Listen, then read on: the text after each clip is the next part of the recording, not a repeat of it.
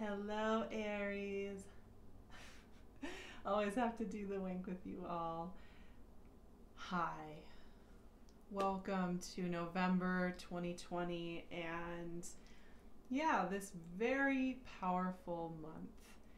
This is a month of a lot of stationing direct, and I think for Aries, the most obvious thing going on here in November is that Mars, your ruling planet, who has been retrograde since September, is going direct on the 13th. That's big. It's been a really personal transit for you all. This whole year, there's been a huge amount. The second half of 2020 is just one big Mars and Aries party, and for you that has been a huge revolution. And I think, stationing days are really powerful, and this month is just taking that moment to connect with what has been going on as Mars has moved through your sign, what healing has been coming up. I think there's been some heaviness and some darkness for Aries as Mars has gone retro and gone really deep into where you feel you have to have walls up, where you feel you have to be in control, where you feel you aren't allowed to be vulnerable, where you feel you have to be in your warrior mode, and what all of that means for you. And of course, there's post-shadow the rest of 2020. Mars is still going to be with you guys the rest of 2020. He's not leaving till early January. Then he'll be moving on. So you're still going to be working through this. But this month, there's a breath, there was a release of pressure around going deep diving and allowing yourself to kind of come back out of your shell into being your full Aries self again, into that forward motion. Mercury is also going direct this month on the 3rd in Libra, in your opposing sign, also relieving some pressure around learning around relationships, learning around value when it comes to giving and receiving, and being in communication and harmony. So these direct motions, I do think, Aries, you're going to really love how that feels. I actually had a message for you too. Scorpio season, one other thing. Scorpio season is a time of transformation for Aries. It's a time to shed a skin. Most of this month is Scorpio season, right? Until the 21st, we're doing some really deep work around shedding that skin. So as we kind of close out Mars retrograde and he goes direct and we move through Scorpio season, all that's happening, you are going to be almost like breaking out of your shell. Baby birds have to fight to break out of their shell in order to be fully healthy birds. If they don't have that chance to kick out of their shell, they actually end up compromised in their adult bird life. That it's a very important part, and it's a very Aries message to be giving you about breaking out of your shell, fighting for it. But there's kind of this skin shedding process going on. But as we get into Sag season on the 21st and we start to be working with Sagittarian energy more, you're going to be noticing you're opening up more. You're feeling more of that direct action, and you're feeling more of that I can breathe action. The second half of November is going to feel much lighter for Aries. Then I also had a little message. I'll start shuffling my cards. I was having a cup of tea the other night. You know how tea bags, they have the little tags anymore, not all the brands, and they'll have a little quote, and they're very cute and very spiritual and new agey and very trite, I often find. And the tag that I had the other night was, "You don't need love, you are love." And immediately I was like, I don't like that. I don't like that at all. I think that is the shadow side of spirituality. I get what they're saying, but here's what I think. You are love and you need love. And immediately I thought of Aries. I thought, this is an Aries thing that we can talk about, because you are love, and you can always come back to love, and you can always come back to the divine. And it is important to know how to cultivate that in yourself and feel that in yourself on a typical day, right? 7 of Pentacles. Yeah, we're closing out Mars retrograde and Mercury retrograde. There's some review going on this month. Yeah, you can always come back to you are love. But here's the thing. We're humans. We're in this human experience. We're in bodies. We're in communities. We're social beings. We also need love. We also need somebody to just come and hold us sometimes. Show us that love that we are internally, externally. Healing happens partially alone and partially with others. And I don't think it's wrong to need, to want love. It's like that tag is just somehow saying, oh, like, why are you saying you need love? Like, you just are love. You're just this spiritual being. It's and both. Both and. 2 cards came out. 2 of Cups and the Page of Wands. Aw, that's nice, Aries. And I just think that that's an important message. That's the message that, for me personally, wanted to come through. And the Emperor. Ooh, all right. You're coming back to yourselves. And I do think that this Mars work has been hard for Aries. The cardinal signs in general have just been going through some big transformations. You know, we've had all this energy in Capricorn the last year and more, honestly. We've had Mars working through Aries, and all of this energy has just been asking some big questions of cardinal signs. And what I see here in this month is, yeah, the first couple of weeks, you're going to be finishing up some of those lessons around relationship, around healing when it comes to you feeling you have to be perfect all the time, that you have to be on the go all the time, that in order for you to be allowed to love, you've got to have like this perfect concoction of actions. That's the 7 of Pentacles here, right? That's that review time. Taking a breath, taking a moment, shedding that skin, reviewing. And I would say with this energy coming through, especially the first 2 weeks of the month, right? Take some time to give yourself credit for what you have learned, what you have gained, what you have understood, what you have come to know about your process. Give yourself credit for everything you've done since early June. And really just come home to all of that. I think it's so important.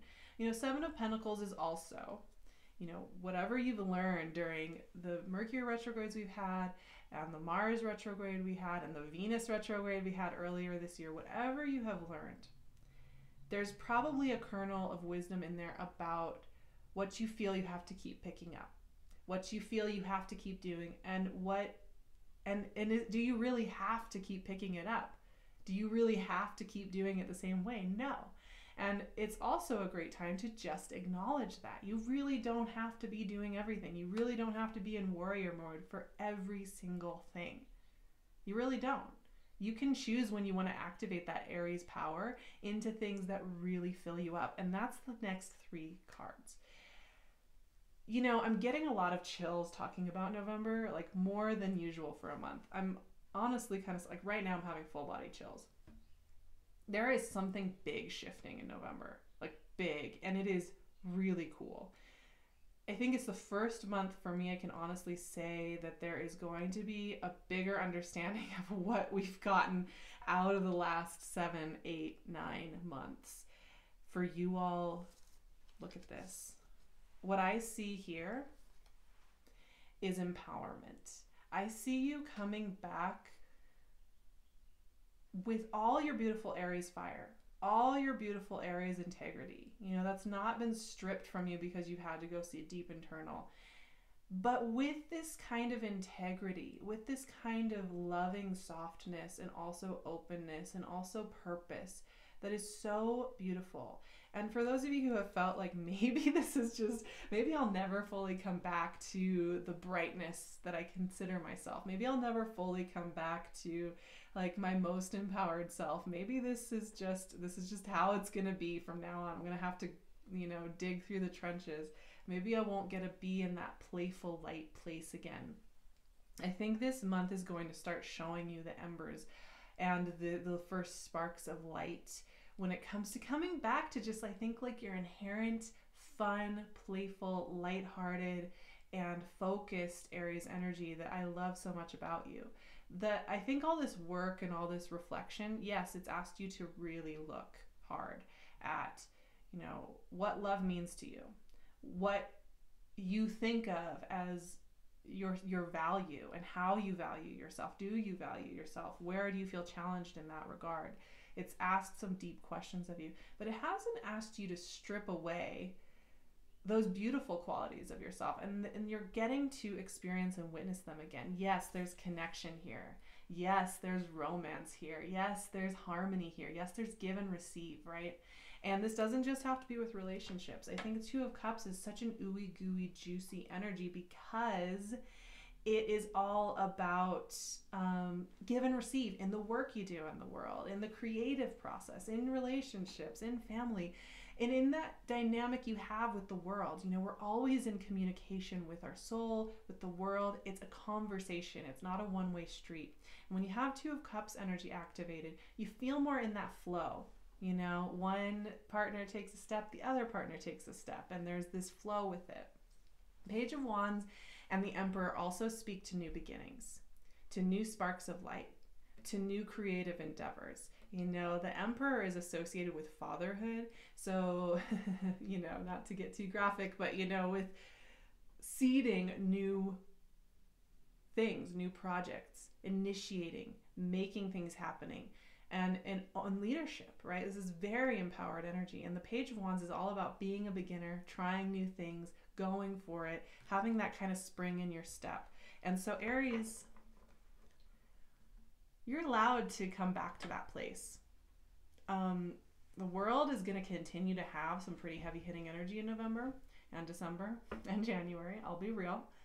It's not going to just magically be like a chill time where there's not much going on in the world. There's going to be a lot going on in the world. But you are coming back home to yourself. So I am loving seeing this. I am honestly, I have to admit, I'm very excited for Mars stationing direct. And for the last 6 or 7 weeks of 2020 to be Mars direct in Aries, that is going to be some great energy. And many of us need that fiery boost to get back into the saddle, you know, and you guys especially. And I'm going to pull one final card from the Animal Totem Tarot. I love this deck so much. It's so beautiful. If you love nature and animals, highly recommend. We're going to pull one card and we're going to read the message that comes with it. I haven't used this deck since the beginning of 2020, actually. So coming back around to it for me feels really appropriate. Card want to come out, Ace of Pentacles. That is beautiful. It's a beetle. So let's read about the Ace of Pentacles. I've got to like move through my book here to get to the right page. Sorry, you guys. We're in Swords. Let's see here. Of course, Pentacles is going to be the last page, the last chapter. Okay, so the dung beetle. Yeah. Very romantic, you all. You like that dung beetle?